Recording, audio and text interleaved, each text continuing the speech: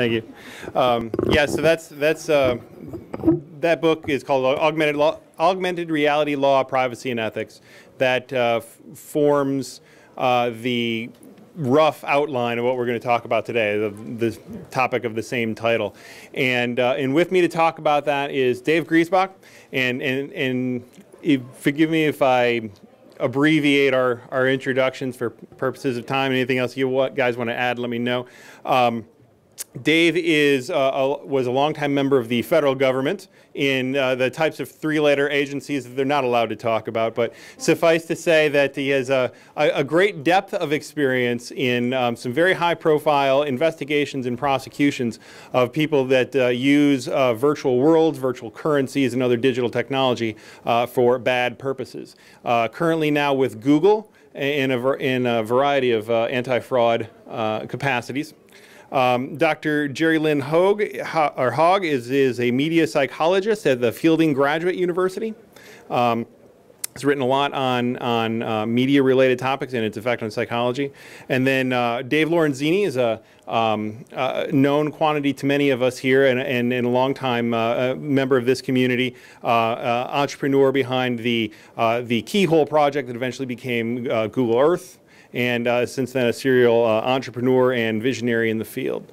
So we come from a variety of different backgrounds, and what we thought we'd do, we want to make this as informal and collaborative as possible. So our goal here is to take these big picture issues of law and privacy and ethics and boil them down to something that you all can take away some action items, some takeaways that you can actually implement in your development of code, your development of apps, and whatever technology you're working on. So for that purpose, we're going to start off, I'm going to throw out some factual scenarios and kind of throw it to the panel to vet some of the issues raised by those scenarios. But after that, I mean, we've got plenty of things prepared here to talk about. We want to make sure that we're talking about the things that are of interest to you, of use to you. So then we're going to open it up after that first scenario to hear what you're encountering, what your real life scenarios are, and in failing that, we'll proceed on to the other things we have prepared. But I want to get to questions early rather than just saving the obligatory 5 minutes for Q&A at the end. So with that, let's start out with the scenario that we're envisioning a lot, that is already starting to be in prototyping development right now, and that's the idea of virtual tourism. So creating either virtual worlds, let's make that augmented, let's make it VR, but it's the ability to visit far-flung places through augmented or virtual means, digital means. And here we're throwing out a scenario where we've captured various 360-degree views of tourist attractions or commercial locations, famous buildings in different cities, that sort of thing. And we allow virtual tourism for a fee. So we've seen stuff like this going back even to Microsoft Photosynth. Now we see a number of examples on all the VR platforms that are coming out, adding some augmented features to that. What issues do these raise? And I first want to talk about what happens when you're scooping up all this real world stuff into your virtual representation, virtual world. From my perspective, from the legal perspective and in my practice specifically, my mind first goes to the intellectual property issues, right? And when we think IP in the AR space, most of us automatically think patent. And that's obviously a very important facet of protecting your intellectual property. But now, when we're scooping up the world around us, we're talking about duplicating artwork, copyrighted artwork that's in our space. We're talking about people, trademarks that appear on various locations around us, and whether or not we can incorporate that real world stuff into our virtual world. Dave Lorenzini, you and I have been batting around this issue for a while, and before I boil down to what I think the legal answers are to some of these issues, why don't you, so I'm not dominating the mic, why don't you tell me a little bit your thoughts of the types of stuff we should be worried about? Well, one of the similar things would be the Google Street View cars, for example, running around and creating this version of reality with the cameras, the 360 pano cameras, and you find very quickly that not only are there issues and that are dealt with on the privacy side by blurring faces and things like that, but they vary from place to place. So you have very strict German privacy laws that mean you need to conform to a higher standard, things like that.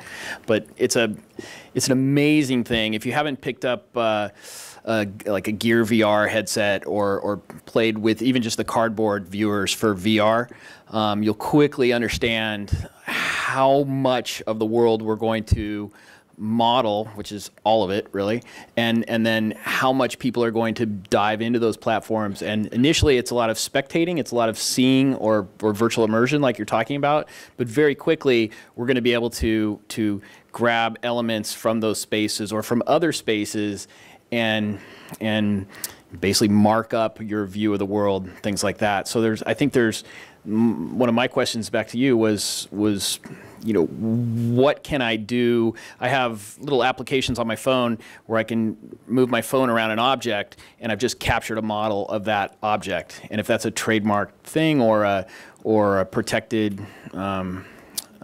piece of intellectual property, what can I do with that? And you know, what's my exposure if I give other people the tools to do these things?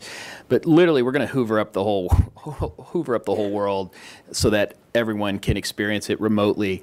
And the best way to think about AR and VR is local and remote. So the line is blurring between, it's all kind of XR experiences coming, but AR is inherently a local experience, and VR is inherently a remote experience of some other place. And we're about to go take people anywhere they want to go. So really the question is, how do you do that in the right way? So a couple thoughts suggested by that conversation, then we'll move on to a different topic. I mentioned copyright. So copyright, creative expression, you're right in your creative expression. That's the artwork that you're copying. It's one thing when you take a photo of, you know, you're in the Louvre or something, you take a photo of a painting that's out there and you say, this is my personal collection, you throw it up on Facebook, something else like that. It's another thing entirely when you are reproducing in high def artwork that is subject to somebody else's copyright, whether that's a sculpture, whether that's a painting, other kind of creative expression, music if you're recording an audio track to this experience, and then using that commercially.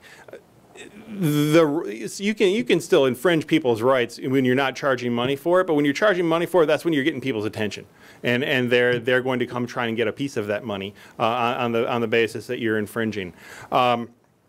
Trademarks. So you scoop up your physical experience, and you're reproducing the things that are around you. And obviously, there's a lot of logos everywhere. Interesting thing here is that they actually have some legal precedent for using real-world trademarks in a recreation, a digital recreation of the real world, with some video games that are very immersive and that recreate real-life places. And the precedent that we have suggests that that's okay. I mean, obviously, it's not going to be true in every case. There's always going to be an exception. But a trademark is something different than a copyright. A trademark is something you use to indicate the source of commercial goods or commercial services. If you're not using that to do that, you're not saying this is a McDonald's video game, this is a video game or a VR experience that happens to depict the location of a McDonald's, you're not really using that as a trademark. You're not creating a likelihood of confusion is what the courts look for when they're looking for trademark infringement. So it's a completely different analysis, completely different animal, and thus the risk of liability there is different, and I would argue lesser. And then the last topic that we can't really do justice to, but I'll mention, is people. Right? People are something that you're going to scoop up images of when you're hoovering up the world around you, because there's a lot of people around you. Now, how you use those images depends on how what kind of rights you have. So if you are just scooping up pictures of people in the public domain and they just happen to be in the background, that's one thing. If you're taking specific individuals, or you're commercializing that likeness somehow, you're charging people to look at this likeness, or you're including people like we talked about the other day. You would say, okay, well, this is a boring scene, so I'm going to insert Brad Pitt and Angelina Jolie into this one. Well, now you're using a known quantity, a known identity for the commercial value that it brings. That's what the rights, that's called the body of law called rights of publicity or personality rights. That's what that looks for. Are you getting some sort of commercial value out of a specific person's identity because of who they are, not because they just happen to be a face in the crowd? So takeaway here to this whole conversation is vet your content when you're making digital models of the real world. Don't take, by default, don't take what isn't yours, don't take what isn't in the public domain. And what public domain means is different depending on the types of rights that you're talking about. So let's move away from this a little bit and talk about how it is. We talk about being sucked into this environment. How we're immersion is a word that's common in this conversation. Jerri, I want to give you a chance to talk about what is it about this experience. And now we're segueing a little bit from a legal subject to a more of even an ethical subject. When we're designing these experiences, what is it about the virtual experience, the augmented experience, that is different for user experience, and how does that matter to the developer? What should they keep in mind when they're developing these experiences? Actually, we spend a lot of time doing research, and we have several studies going out right now about that process of being involved in an immersive experience. But some of the things that you need to think about is that now that you are bringing visual and a sound and a variety of other things and putting yourself into the environment, that it's changing how we process that information. So we are, as humans, boiled down to our core elements, into that fight or flight. So we have to be concerned about, now we bring it in as an emotional process, sometimes overriding our cognitive process, and what kinds of concerns might be around that. What will people react in ways that they haven't had a chance to first think through the process. Now, Dave, I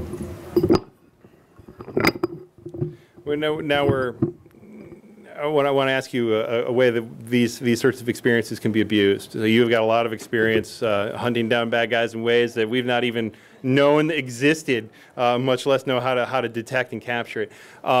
Let's talk about when these virtual experiences are collaborative, they're social, they're platforms. We can go into these virtual worlds and collaborate with each other. What are some ways that these types of platforms, these virtual worlds, have been abused in either your experience or your knowledge?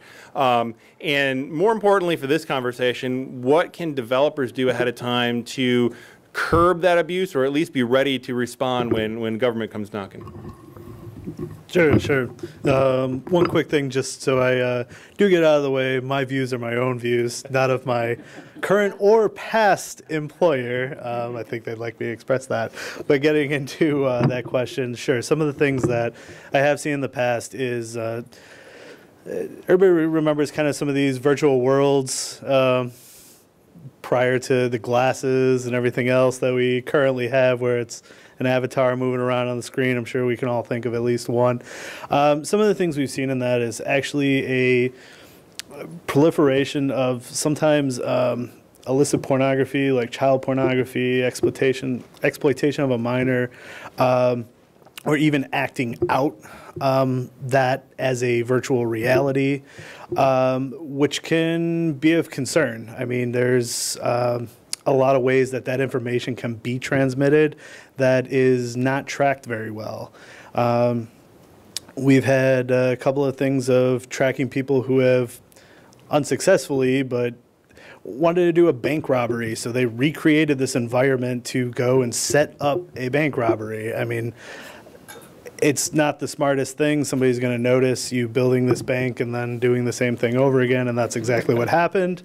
But we've had other things where charitable donations or just financial frauds. We've had people where in one of the virtual worlds I'm thinking of, they actually kind of like they do in real life, set up a fake ATM, and these people are going ahead and thinking that they're actually transacting when really they're just giving all of their financial and login information over.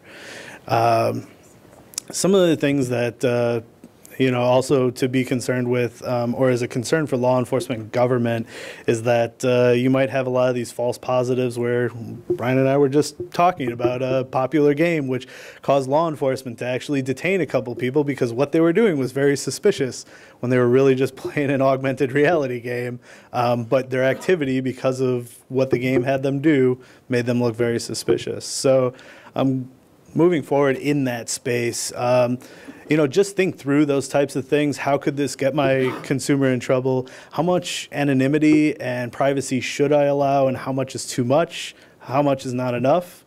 And warn your users about, hey, don't stand outside a police station and, say, I have a bomb, even if that is part of the game. Don't say, be cognizant of your surroundings. You may be interacting in an augmented or virtual world, but you still live in the real world. So if I were to summarize that topic into some takeaways, the first one that comes to mind is if it can be abused, it will be. Is that fair? Yep. So think through what your creation, and then think of the worst possible thing that somebody could do with that creation and assume that that's going to happen. Dave, one thing I want to follow up, when you mentioned this bank robbery example, for example, they're running through this virtual ATM robbery, and people noticed it. How did they notice it? Whether it's that situation, or how do you go about detecting anomalous activity like that? A lot of times, actually, it's the users in the environment report something out, something that is not suspicious or is suspicious. And a lot of times, what we'll see now, even with like, not augmented reality games, but your typical, application games, mobile games. Sorry, and even like Xbox, PlayStation, stuff like that is. People actually like to police their own community because the people who are doing something fraudulent or wrong in the game actually kind of ruin that experience for the people who have paid good money to be part of your game. And these people who are committing fraudulent acts and potentially shutting down the game, they don't want in the environment. So use your users. Your users will give you great feedback on what the problems are in the environment. And I'm going to throw it out to the audience after this one more question, because you raised an interesting point, and I want to make sure that Jerri gets a chance to comment on this before we move on to a different topic. And you raised the idea of pornography and, by extension, other illicit content that draws us in. And Jerri, it's not news that there's online porn, right? And the more digital, the more anonymous that a platform gets, the more that kind of content you're going to find. Tell us, though, a little bit more about what you're seeing in your research about just how much of a problem this is, whether that's for the individual experiencing that or whether it's for society or third parties. And then maybe touch on a little bit of this debate that we were talking about even a few minutes ago of, what effect does it have on users, not just specifically porn, but whether that's violent content or other kind of illicit content, when you're experiencing it in an augmented virtual reality type fashion rather than on a two-dimensional screen. Well, the studies that that I'm aware of right now on both of those areas don't have to do with augmented reality. They have to do with on the internet. So that definitely is an area that we need to continue to research. I would say in the area of augmented reality, again, you're going to have a heightened response to the situation because you have additional senses that are being evoked during that time. But there is research right now that is talking about young males are having more of a challenge sometimes entering into relationships because porn is so easy and available to that. And so the challenge of it's a lot of work of a relationship. And so they're seeing a little bit higher trend there. Now, as far as the violence video, that's a big controversial area. And I actually am colleagues at the university I'm at with some people that are on one side, and then through the American Psychological Association, where I'm the president of the division, I'm friends with people on the other side. And I jokingly talk about the most adamant, most violent area of research on opposing sides is in media violence. Everybody else seems to say, okay, well, I disagree with you. In media violence, they get violent about how they disagree. But for the most part, the studies right now are supporting that if you have someone that has certain violent tendencies, that by engaging in violent video games, that you might see some heightened. But as far as if those trends aren't there, if they don't have that kind of psychological makeup, we're really not seeing more violence from being involved in the games. So the question of, do they get desensitized by that? We're not seeing that kind of thing. Now, again, we have to do more research in augmented environments and VR environments to see if that switches things a little bit. I think, look, we're in an industry that the goal is to create the most realistic experiences possible. That's what all the software companies are driving for, the right lighting, the right shading. And I tell people by 2020, we get perfect vision. We get movie quality special effects and information in the world around us at a level where you're going to have to lift your glasses to see if that's really Albert Einstein and Marilyn Monroe making out while we're talking about legal stuff, whatever. So literally, the goal of this is to dupe, you know, your human sense of perception, and it's just a crazy environment that we're going into. And it's good to hear about the desensitization kind of stuff, because it's a big question I have on behavior. But again, a lot of companies, purposeful AR is made to persuade. And even advertising, I think we're entering an age of make-believe. Literally, the advertising in the future is designed to make someone believe something using these senses and other kinds of drawn visuals. It's just it's incredible time and impact.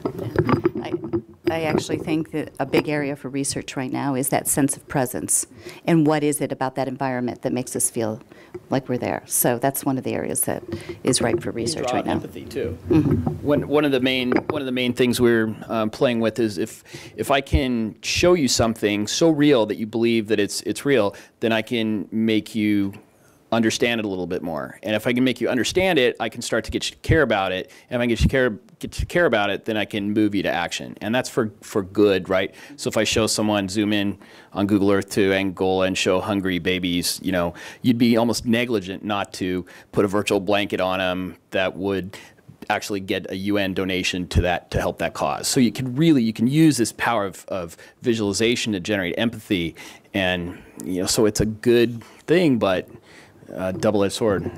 So. Exactly. So I mean, we're really talking about acknowledging the reality of the situation, the perception of reality as a given, right? Because that's what our industry is. And I don't think that anyone on this panel would say that the takeaway from this conversation is, well, don't duplicate reality, right? Don't make users feel immersed, because that is a defining characteristic of the industry that we're in. We're here to create immersive experiences, whether that's AR, VR, or something else. But be mindful of the psychological, of the greater social result of the experiences that you're leading people into, right? Is that fair? I mean, in the violent video game thing, it's one thing to say, okay, well, it's not necessarily desensitizing to play a game on a two-dimensional screen where you're shooting people and killing people. That happens as long as there's been video games. But when we step up to the next augmented experience and it's that much more real, and we actually have to go through the physical motion of stabbing someone with a knife in order to kill the digital character, and if it's the perception is I'm perceiving this as if it's real, well, what order of magnitude more impact does that have? Does that start to desensitize? Where's that line? Where's that threshold? Jerry mentioned that hasn't been studied yet. At the same time, though, Dave, if we're leading people into positive experiences, so there is, I'm blanking on the name now, but Jerri was the name of an augmented video game that was introduced a couple years ago. It was featured here at AWE, and it was a completely wordless game experience where you're led on this like emotional journey to find this character's redemption. At the end of it, you feel very moved, and that's a positive experience that you wouldn't have gotten without that immersion. So I think we're collectively calling for more attention, more presence of mind to think about the experiences you're leading your users to, and realize that they're going to be more powerful, either for good or for bad, for them and for others, because of this new medium that you're working in. The power of that medium, as Spider-Man would say, has responsibilities. So we've got plenty of time left, plenty more here prepared to talk about. I want to give you the opportunity to direct the conversation, though. Who has questions, suggestions? Black hat back there. So right now you're talking about the reality of augmented reality moving forward. You mentioned several location-based experiences with local national police station, and the reality is that it's going to start interacting a lot more with where you are in the real world and what your phone is doing and what you as a person are doing, and what is the legality, speaking of all of the information that you're collecting from them, where the person is, what their history is, won't be accessed up, and what they're doing with their phone that entire time, and how you allow for that experience to be immersive and feel that it's a part of your real world without, taking too much information. Okay, so we're talking about data privacy for the sake of the audio recording. We're talking about how do you create this immersive experience where you're gathering, necessarily because of the software causing this immersive experience, you're gathering all sorts of data about this person. And let's be frank, a lot of us, our business model here is to gather that data, right? The game experience or the virtual experience, whatever. I mean, that's a way to dupe in or to at least to draw in. Let's be nice. The user experience on a subjective level, so that they're giving you a lot of objective data that you can then monetize, right? I mean, that's how you get paid, and they enjoy the experience because of the content you're providing. But you're gathering a lot of information, and that's true of digital experiences worldwide in any format, especially in AR, where you're now going to start gathering different types of data than what you had before. You mentioned location. There's the more minute the experience gets, the more you're able to track through the gyros or whatever else. Dave, we were talking yesterday about magnometers and using those to precisely track data through that indoor Atlas app, even more precisely, orders of magnitude more precisely than what had previously been capable. How much data is too much? From a big picture legal perspective, I'll tell you, in my experience, nobody knows that answer right now. The technology is proceeding far too quickly for the law to keep up. But in the absence of legislation, there are federal agencies stepping forward, specifically the Federal Trade Commission, using its power to regulate unfair and deceptive trade practices, to basically draw its own lines of where it thinks the line is between fair and unfair data collection practices and data reselling practices. There's a case to look for right now. It's called FTC versus Wyndham Hotels. It's working its way up the courts right now. That is right now the definitive proceeding on where that line is, and how the courts end up in that case is going to provide a lot of guidance. But right now, ultimately, the answer is. The first answer is you do what you think is fair until somebody tells you otherwise, and you get punished for it, and then you know. And then, which is not a great answer, but unfortunately it's what we're stuck with. And the second is, a good rule of thumb when it comes to data collection is disclose. And disclose accurately. You let the user know somewhere in those terms of use, this is exactly the types of data that I'm collecting from you and how, and this is the use that I'm putting it to. I mean, if you really stop and think about the just sheer amounts of data we're collecting from people, and all the different ways we're commercializing it right now, most users would probably be appalled, or at least be put off by it. But they don't stop and think about it. The question did they really appreciate the consequences of the data that they're sharing? Is there a written document somewhere that shows that you disclosed it to them and they clicked a box that says, I agree? So as long as you can show that, you're going to be ahead of the game. Yes. So, Jerry, I'm sorry. You want to chime in on that? I agree with you about letting them know. I think transparency works quite wonderfully, both in the relationship and building with your clients, and then, as you said, on a legal aspect of it. The other part of it, I would recommend not collect any data that you don't need. Just collect what you need, and that's it. hold it, all sorts of things. Exactly. I was really struck by something in Brian's book on you literally have to disclaim that. I think the example was L'Oreal makeup or something, who had just a makeup AR thing that people could put on virtual makeup to try products. Someone sued or something for unrealistic results or something. So you literally now have this. Yeah, you literally have to disclaim that this Red Bull thing that gives you wings will not make you fly, or literally. But talk to that for a second. And it has to be totally obvious and in your face. And I haven't seen it in a lot of AR apps, but you literally have to. It's a requirement, from what I understood from what you were writing about. So can you talk just a little bit about that? Yeah. Just, to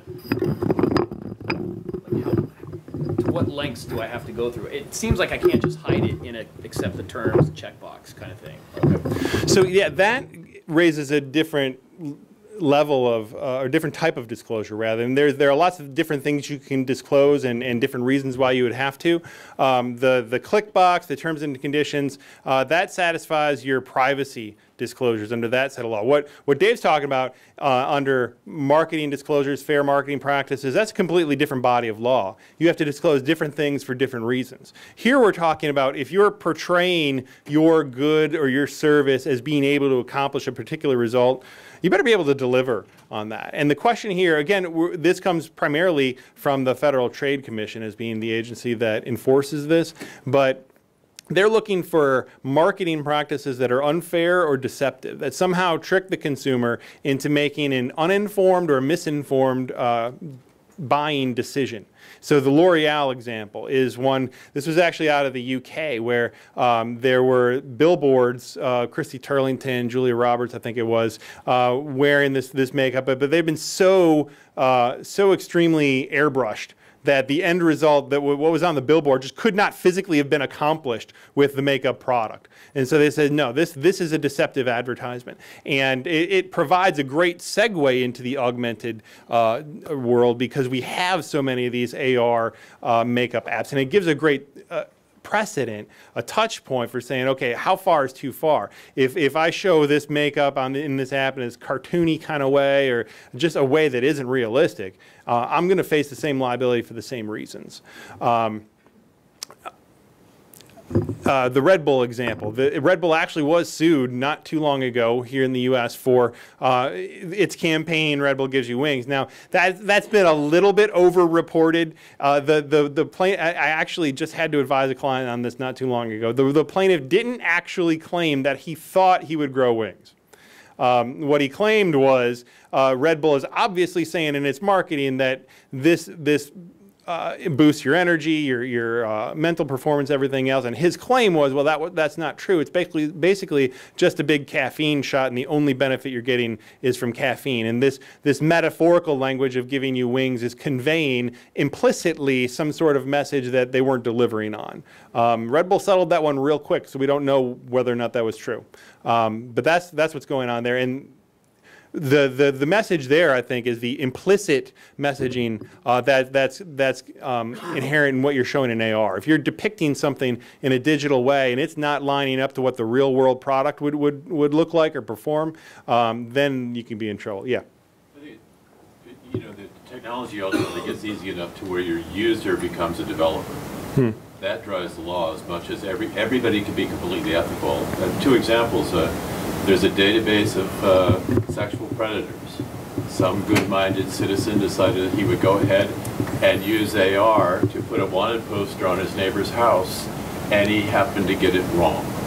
So even if he would have got it right, it's an issue. But here he got it wrong. There's a similar situation where a very progressive middle school, not far from here, decided they teach all their young 6th and 7th graders how to use Erasmus. They're kids, they're middle schoolers, bad kids. And they decided to use Erasmus for very questionable things about some of the girls in their class. That's going to drive the law just as much as anything any developer may do that's ethical or unethical, I think. And I think you're right. Going back to the principle of if it can be abused, it will be. And you're right. For the recording we're talking about, the ways that users can use AR platforms to harass others. And there are harassment laws that cover that. There are defamation laws that cover that. It's something else we were talking about a lot in preparing this panel. How do I, if I take an augmented or digital representation of a place, a business, a person, and I add some commentary to that, some imagery to that to convey my feeling about them, my opinion about them, am I conveying something, a message that is false and damages their reputation, and thus defamatory? Yeah, over here. My name is Robert Hernandez. I'm a digital journalism professor at USC, and in online journalism, we have comments, right? The comment thread. And one of the things that kind of protected us was the DMCA Section 230, the Digital Millennium Copyright Act. And in that, essentially, it made publishers of a website, a dumb pipe, a platform that you're not responsible or liable if someone crazy went on and did defamation or threatened someone. So we were covered in that, the website, right? Let's say the metaverse exists, or in VR we create a platform that people can have these places to express themselves.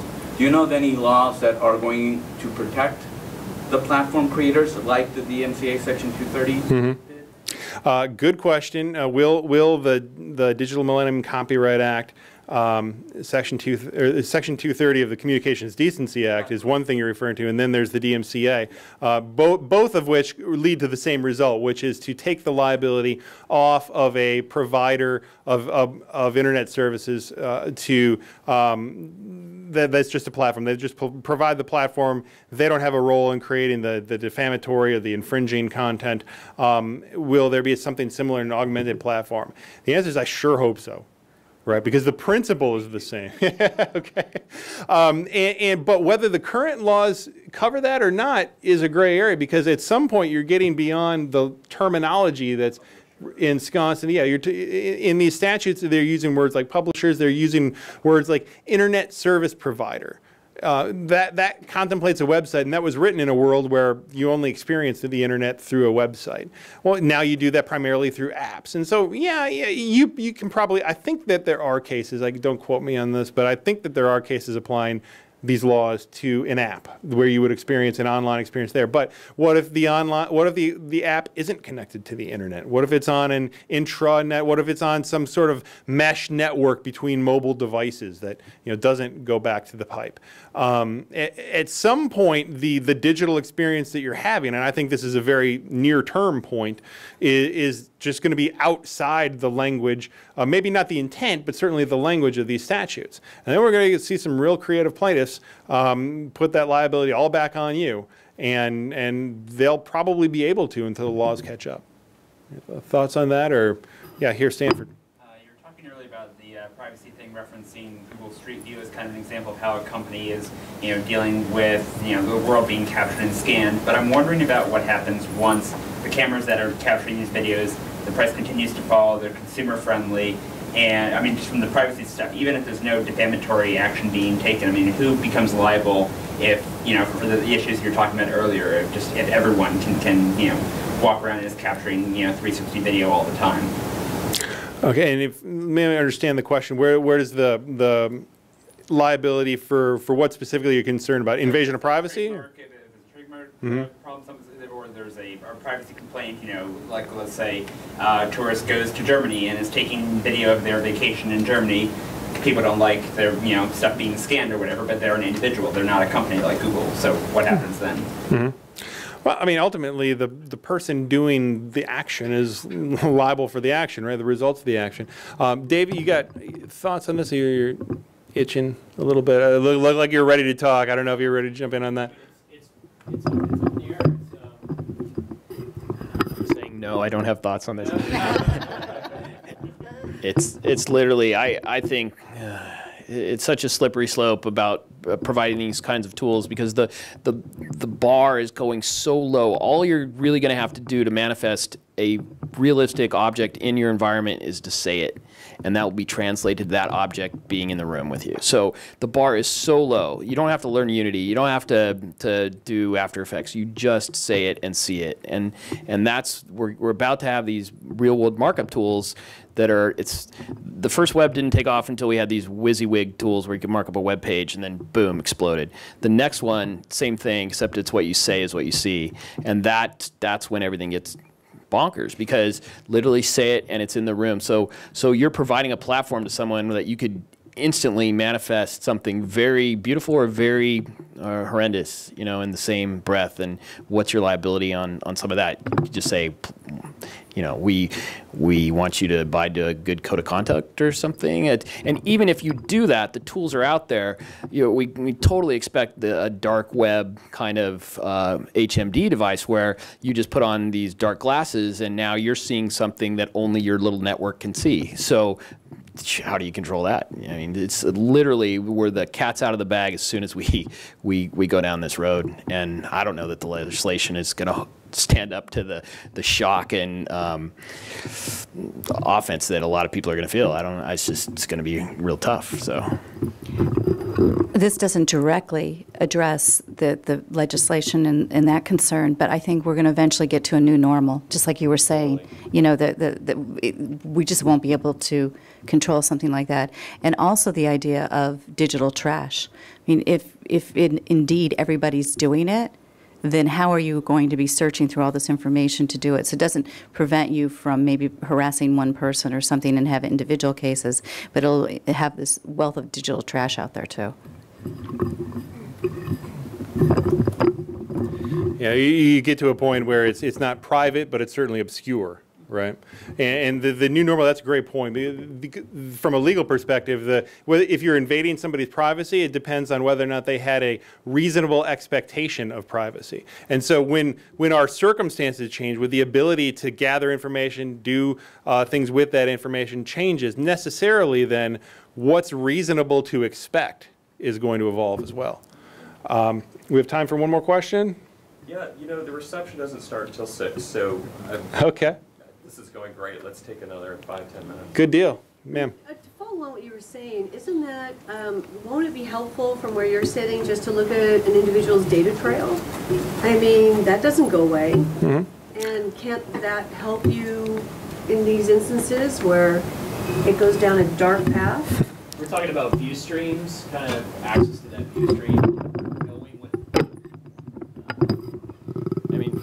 It might be difficult, but knowing what someone's visualizing at some point might be a requirement of the system that's publicly available to have that kind of, look, we're taking precautions to be able to show that you don't allow the nudity in a platform that children might access or something, whatever.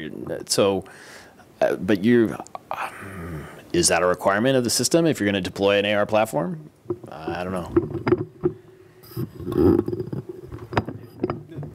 I mean, speaking a little more on that too, you know, some of the issues that have been presented is working in a virtual machine environment where a lot of these things don't exist for more than the couple of nanoseconds that they were created. You know, so the thing is I don't know that you could even have a sustainable model where every single view stream you have is logged and saved for an extended period of time. I mean, I can't imagine the data set, you know, right? Yeah, and then I mean, you have right. So you kind of have to have that. I mean, I'm also thinking this through. I mean, you can even like DDoS a system by just trying to generate massive amounts of data and knowing that, hey, there's a legal requirement that you save this data. I don't know. It can be a very slippery slope. Well, I'll tell you, and this is something I've written about a bit too, from out of my everyday legal trenches of doing civil litigation, especially for intellectual property. Once there's a threat of a lawsuit or an actual lawsuit filed, the notice goes out to the service provider, the company, the employer, whoever's involved. You need to start saving this data, right? Suspend all your deletion protocols, and all this stuff starts getting accumulated, and eventually it gets discovered in the course of litigation. And you know, we thought we had enough to do now with emails and everything else. I mean, it's going to be absurd, the amount of data we have to sift through. So it's going to happen by automated means. So all of you out there creating apps, the growth market there. So the type of data, like what you're suggesting, we're not going to be just looking necessarily for an email sent or a message written. You know, we're going to have to coordinate. Not only did this person see something on his AR glasses, for example, but which direction was his head facing, right? Because that matters. This data looking this way means one thing. If I'm looking this way and it's superimposed on what was over here, that's a completely different experience. Dwell time, yeah. How long did I look at it? Can you prove that I actually saw it and paid attention to it, that it registered, or that it just flashed across my screen? Was it purposeful? Sure, purposeful. I mean, all sorts, and you can't answer those questions without connecting a whole lot more dots than what we deal with now. So then that begs the question, and I think, Jerri, Lynn, you've spoken about this before. In the end, will it all matter? Is copyright and trademark something that's going to become passé?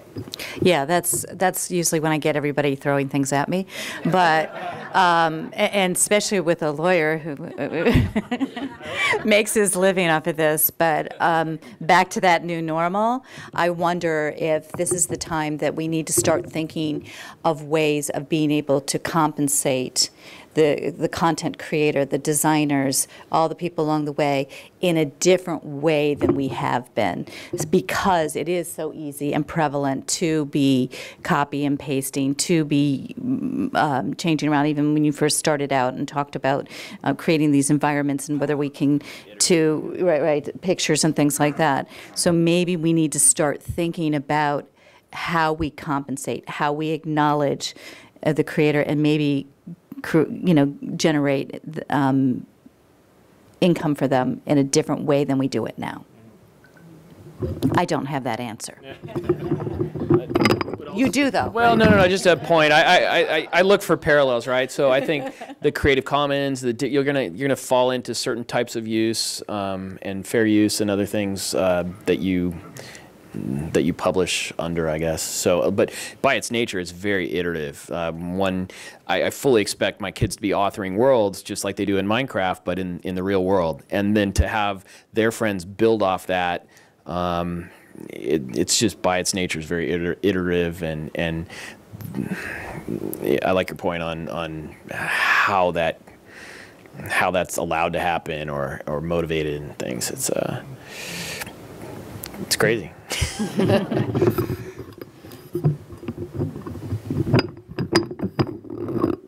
And Google has even kind of tested the waters here with its patent on the pay per gaze method of payment. They actually obtained this patent where you look at something with your Google Glass for long enough, and then that counts as a click, right? So that the advertiser gets money off of that. What if you just thought about looking at it? There's actually a method of measuring that as well, and that'll be next. More thoughts, more questions. I'm sorry. Yeah, over here. At some point, somebody's going to do some physical harm to themselves while being distracted by yes. augmented or virtual reality. Do you have any sense what the state of that is in terms of liability? Yeah, so when somebody hurts themselves because they were distracted by augmented reality, I think that's chapter 7 in my book. But yes, that's something I've been thinking a lot about. And there are all sorts of precedents in other sorts of digital media, right? Like our phones and people walking off the ends of piers because they were looking at their phone. In the automotive space specifically, that's where the most immediate opportunity is for distraction and therefore injury. And I'm actually, I don't have the answer for the yet, but I'm looking into it. I'm actually trying to get an appointment with NHTSA to talk about that, figure out where the lines are. And that's something where this organization, as a group, AR.org, is starting to look as one potential area where maybe we can get together as an industry and start expressing our opinions on this stuff, where we think the lines are and where we think we ought to have freedom to innovate, to add to the driving experience, to make it more safe with windshield displayed information, where doing the studies that say, hey, this isn't distracting, this is actually improving the experience. But yes, so there's a groundswell to figure out what those rules are, and that's something that we can tangibly this year together impact. Okay. I think we're out of time. Thank you. Thank you. This is very thought-provoking, and I think AWE could do a whole track on this. There's a lot to think about. Thank you very much for your participation on this panel.